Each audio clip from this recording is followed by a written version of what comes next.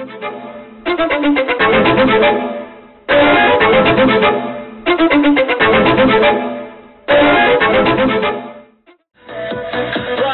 doing very good. We have very... 1 out of every 4 Ugandan adults suffers from high blood pressure today. High blood pressure is a common condition in which the long-term force of the blood against your artery walls is high enough that it may eventually cause health problems. It really affects the heart so much if it is not controlled. It can affect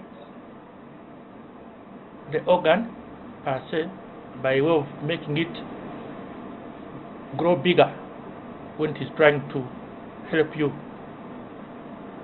not feel the condition. So as it is trying to control your life, your blood flow, because of uncontrolled high blood pressure, the heart can enlarge. It becomes bigger. And when it becomes bigger, it's no longer the size it's supposed to be. Slowly but surely, it will go into what we call heart failure. Cardiovascular illnesses kill up to 18 million people globally, and according to Dr. Wilson Nyakojo, Ugandans are still at a high risk of suffering heart complications. Ugandans are fond of eating junk food.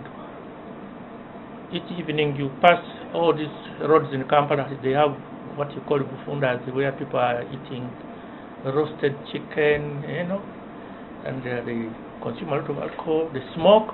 All those are factors which definitely affect the heart.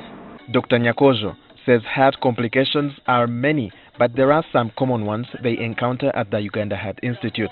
Coronary artery disease, which is now on the increase. What is the coronary artery disease? This is the narrowing of the blood vessels. We also see cases of patients who come with rhythm disturbances.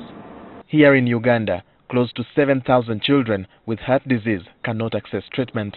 While marking the World Heart Day on Friday, Dr. John Omagino said the institute is hampered by a shortage of resources. Right now, the capacity of the institute is able to handle up to 1,000 operations, both in the cath lab and in the operating theater. That is the combined capacity. However, due to challenges in terms of operational budget, we are only able to churn out about 600. The remaining gaps are children who have very complex heart conditions that will be done, need to be done in about 4 stages. And we will spend so much time in the intensive care unit that it would really paralyze the remaining part of the function of the services. However, Dr. Omagino says the Heart Institute has developed capacity in terms of human resources, but it is now limited by finances. All that the Heart Institute is crying for, and why some patients are filtering through, is that the facilities in terms of the space, we need more space at home with more ICU beds, more operation space is what we need, and an operational budget. Like the older days goes, prevention is better than cure, and Dr. Nyakojo says heart diseases can be prevented by changing diet and exercising our bodies, but you need to be cautious of what exercises you perform. The types of exercises should be determined by your age and your needs. Dr. Nyakojo warns that you need to look out for the signs and symptoms of heart disease because early diagnosis can save your life. Let us imagine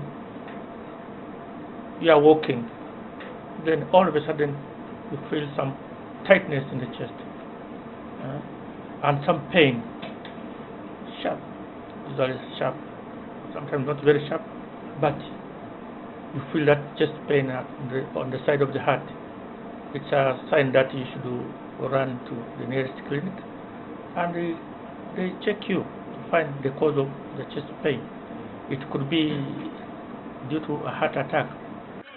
Walter Mwesije, NTV.